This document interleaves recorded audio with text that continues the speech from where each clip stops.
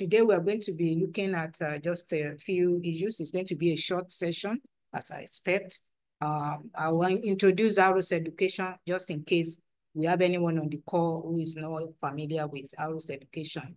Then we talk just briefly about the Caribbean, then medical studies in the Caribbean with a focus on Antigua and Barbuda.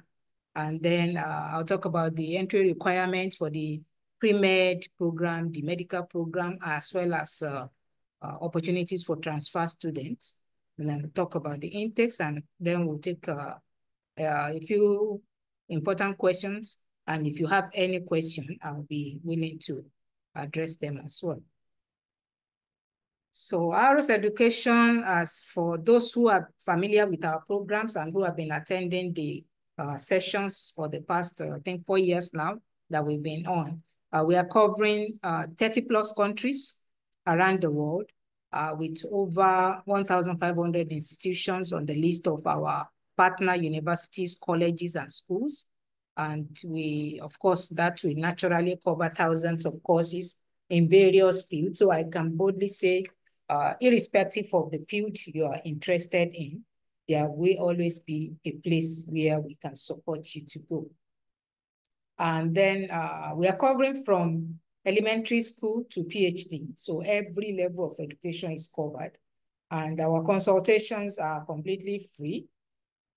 I mean, up to the time where you make a decision for us to support your application, your visa, and all that.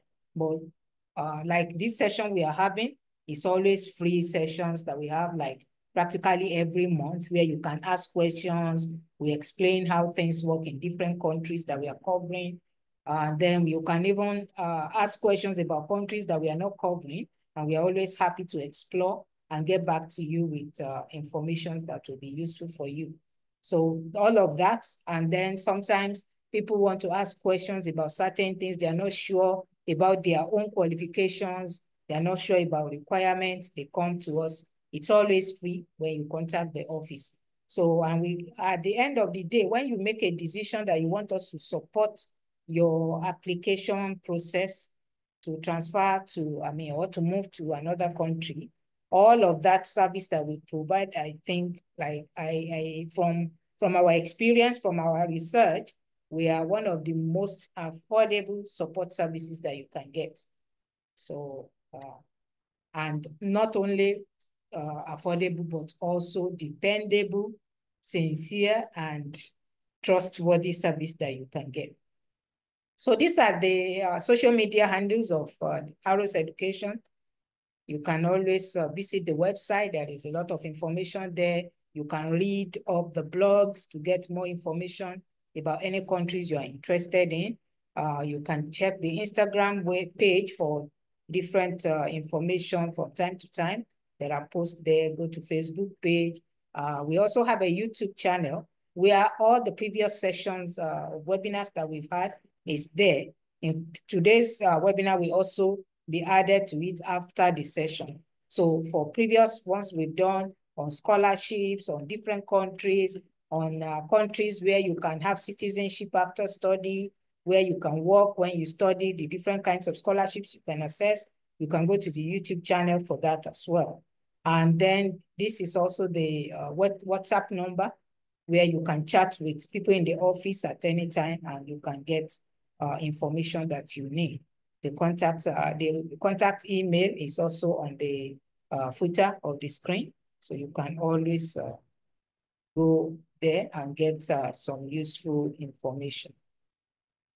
Today, we are talking about studying in Eastern Caribbean. That is where Antigua and Barbuda is located.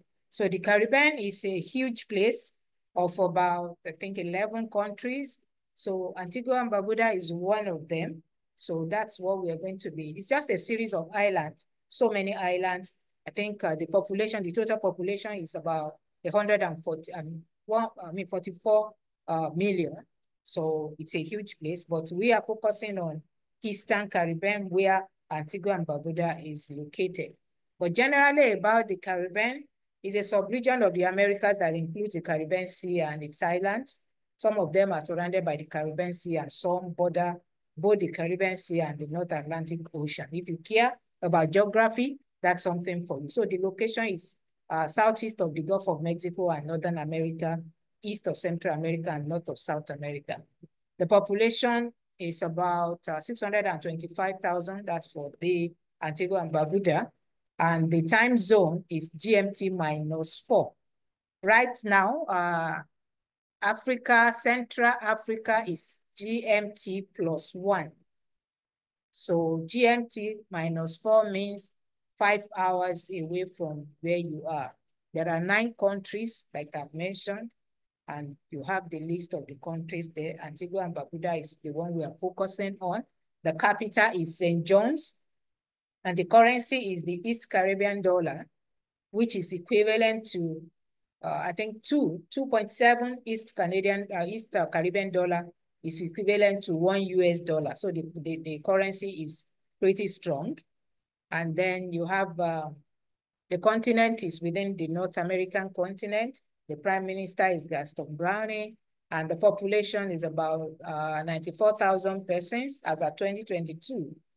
The calling code is +2+1, 268, and the nation drives on the left. The languages spoken are English and the Antiguan Creole. This country have visa-free travel to 130 countries, which includes the UK, the whole of the EU, the US, Canada. So it's a nice place to be. And if you manage to get the passport, eventually, of course, that's what it means. So why should you study in the Caribbean? That's a question that we would love to answer by saying the quality of education is very high. And they have schools that are world-renowned for medical programs.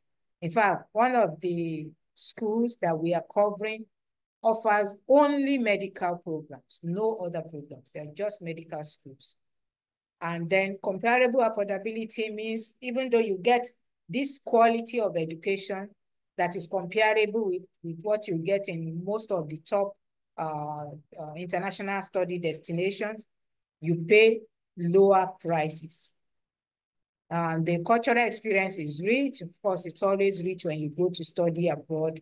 The location is in the heart of the Caribbean. So that means you have access to various parts of the Caribbean. It's very easy to get around the rest of the Caribbean. And the climate is an all year round warm. So no wicked winters. So you can be sure that if you are from maybe the warm parts of Africa, you don't have anything to worry about.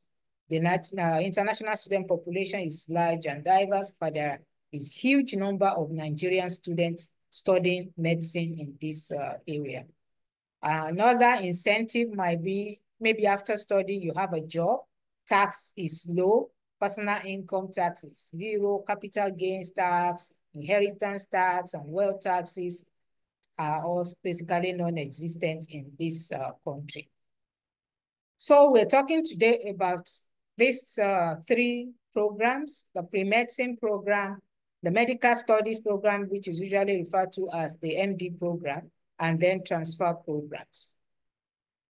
General application requirements will include, say, a clear scanned copy of your international passport. That is always a requirement for international students.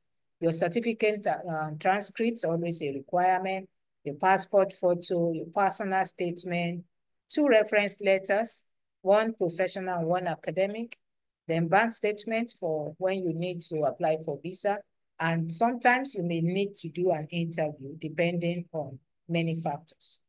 So I'll talk briefly about these 3 programs and how it applies. So the pre-medicine program is an online program. It's a 2-year program that offers participants direct pathway into the medical program. So these are the requirements: official high school transcript in English. If it's not in English, word-by-word certified translation is required. And that will include either the West African School Certificate, the General Certificate of Education, GED, and others that are equivalent to it. Original non-translated transcripts will be expected to be sent directly to the admissions office.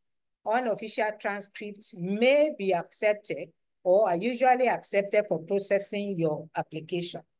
But after that, you are expected to provide the official transcript before you can register for the program.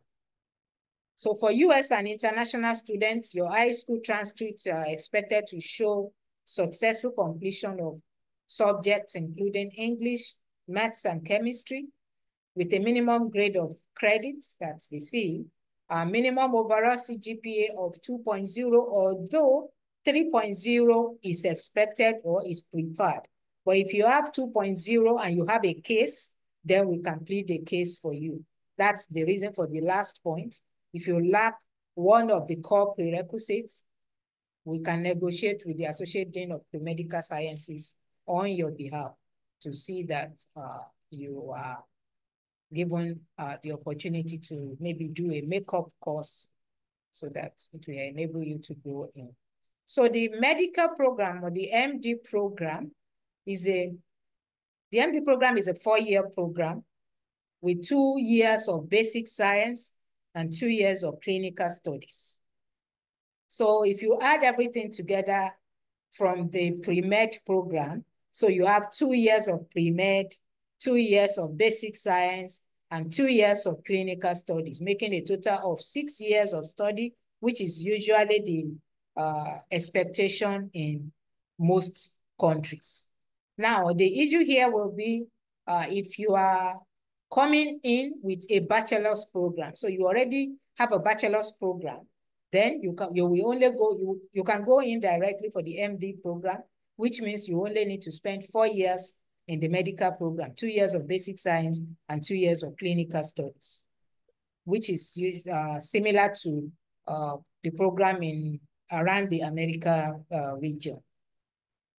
So this is the degree requirements.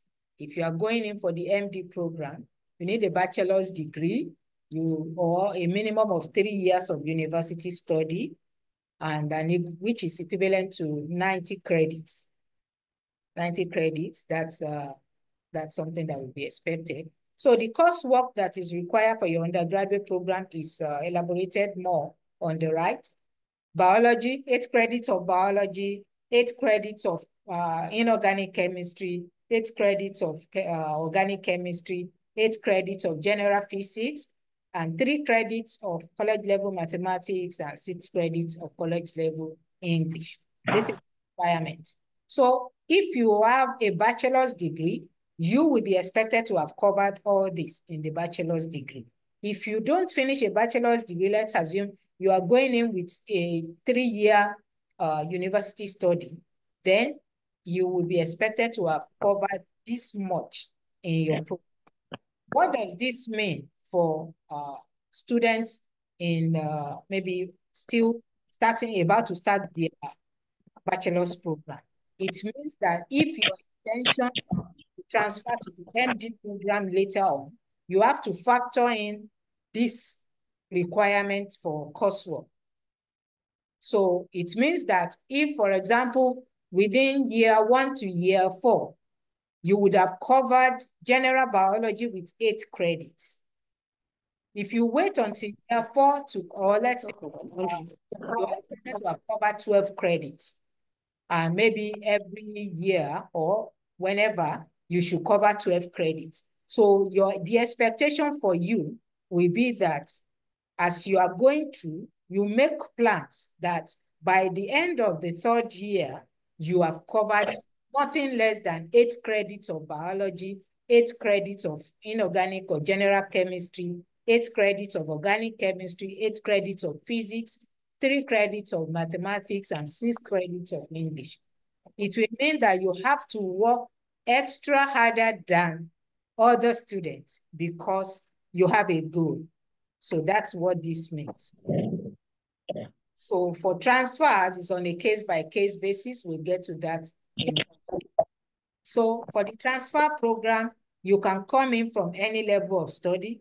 You're expected to go into wherever you are matched, your qualification matches. Let's say, for example, you are in your 1st year. So if you are in your 1st year of university study, for example, and you want to transfer, or you have just completed the first year and you want to transfer, you will be expected to be able to transfer to an equivalent place in the medical program. For example, by the time your transcript is evaluated, maybe you will qualify for the pre-med program, or you might qualify for the basic science program, which is the first 2 years of the medical studies. So you can go in from any level, your transcripts will be evaluated, you can be advised to transfer to the pre-med program, to the basic science program, or if you have enough credit, then you may be able to transfer directly to the MD program. So in terms of intakes and application deadlines, this program does not have a deadline. You can submit an application at any time.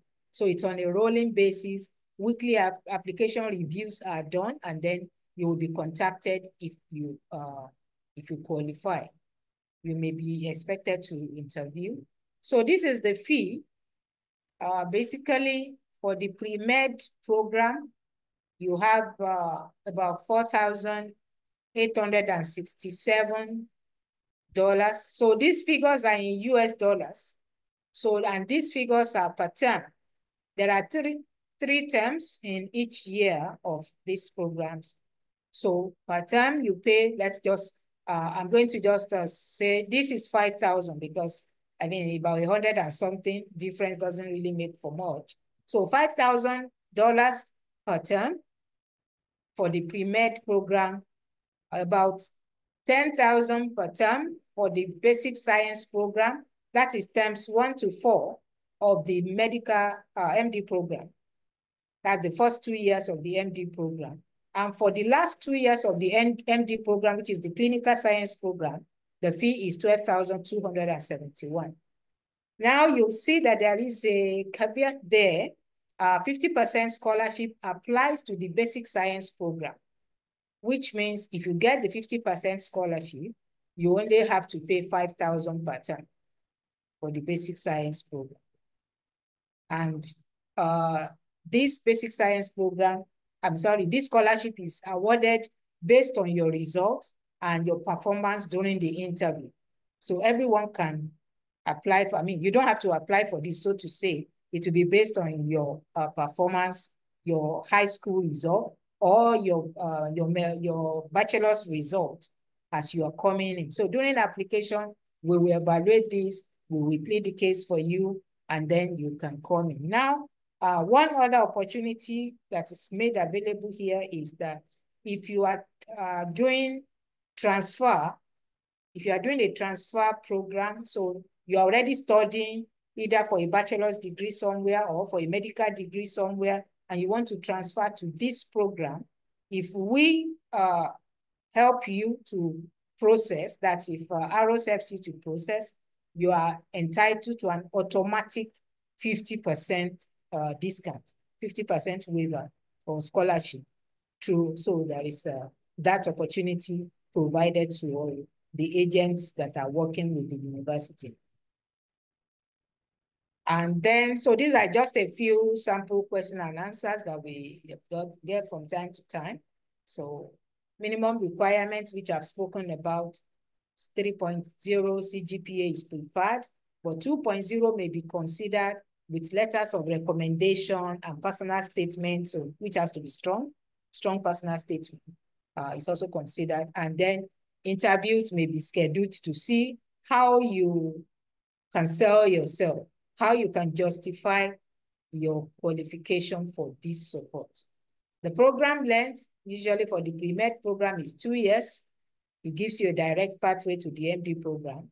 And for the MD program is a whole 4-year program, including 2 years of basic sciences and 2 years of clinical sciences. Who can be a transferred student? Someone in the pre-medical program from another institution, or an undergraduate student in the relevant field, or a medical school student from another institution. All of them are qualified to transfer. And then there is also the question, can a nursing student transfer to the MD program? Yes, but there are terms and conditions that must be fulfilled. there are entry requirements that must be met by the nursing student or other science students. So if you are studying other science student, microbiology, chemistry, biochemistry, physiology, all of those will also, you can also be allowed to join the medical program. So, and then you also have the question there. Can international students work while studying, which is always a major question for going to study anywhere? The answer is yes, there are possibilities for that. But if you're familiar with the workload for the medical students, I doubt there will be any opportunity. There will be any breathing space to even consider working. But they will say, yes, you are free to work if you have the chance, which is not likely. And then, is there a post-graduation work permit? No, there is no official post-graduation work permit like the type you get in Canada or UK. No, you don't have official post-graduation work permit. But if you find employment after study, you can always apply for the work permit. Is there a permanent residency opportunity? Officially, no. Some countries have standard procedures that are in place that that, okay, after I have stayed for 2 years, I can apply for PR. No, that they don't have that kind of program in place for students. But over time, you can apply for PR. There are many other pathways for applying for PR. For those who came in early to the webinar, the video that was playing when you came in, also you can see there that there is an economic migration where you can get a PR based on business, and there are so many other options, but that is not associated with study like it is in other countries. So I guess that is the summary of what we have for you concerning medical studies in Antigua and Barbuda. So if there are questions, maybe later on, you may feel very free to reach out to ARUS Education through WhatsApp or Facebook or Instagram, whichever one you are familiar with. You can always reach out to the office and someone will always attend to you.